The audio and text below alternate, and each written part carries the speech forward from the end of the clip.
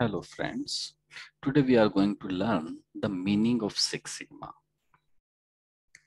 What do you mean exactly? Many of the people, they talk about my processes at what Sigma level is performing, that we are going to learn today. So as you can see, I have plotted a normal probability plot here on my screen,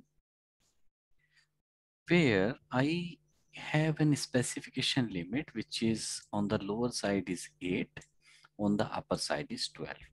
Where my average value is lying in between the center of that, which means average is 10. Suppose these are the number of minutes you are taking to complete a transaction or maybe process an invoice. So as we understand, you will not take less than 8 minutes to process any of the invoice, and you should not take more than 12 minutes as well to process any invoice. So based on the variation what we have, we wanted to calculate the sigma level of this process. So what is sigma level? Sigma level is the Z value, which is the minimum of your USL, which means upper specification limit, in our case is 12, minus mean, which is the our case is 10, divided by the standard deviation of the process. While on the lower side, this will be mean minus lower specification limit, mean value is 10, lower specification limit is 8, divided by the standard deviation.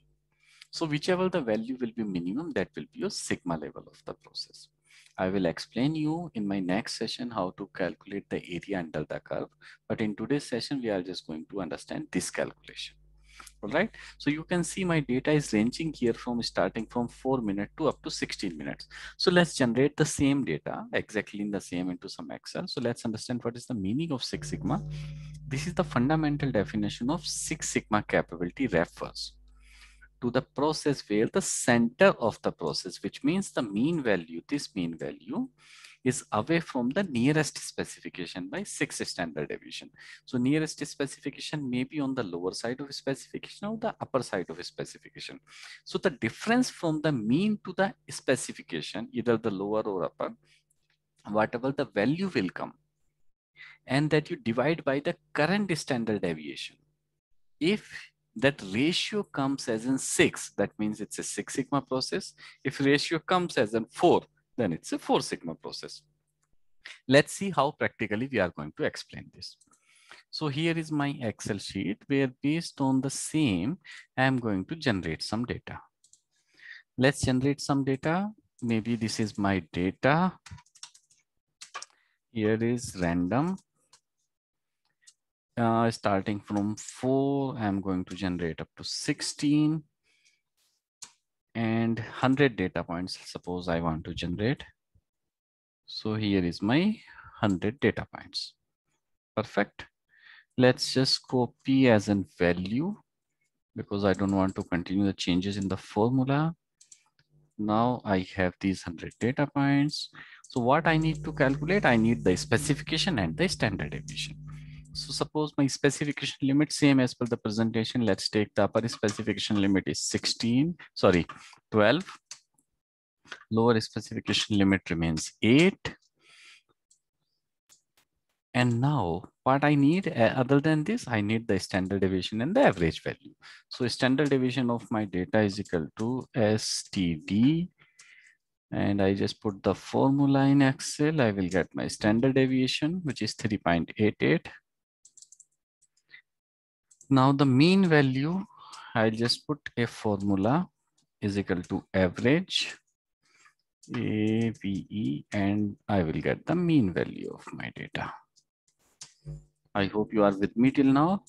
In case anyone of you have any question, please post in the comment. I will read and I will answer that, or I will create another video on that. So now I have the standard deviation, I have the mean value, I have the specification limits. So what else need? I need to calculate Z, which is this a sigma level on the upper side of specification, and the Z value on the lower side of specification. So whichever the value is minimum, that will be sigma level. You have seen in the presentation that formula for the Z USL will be your USL value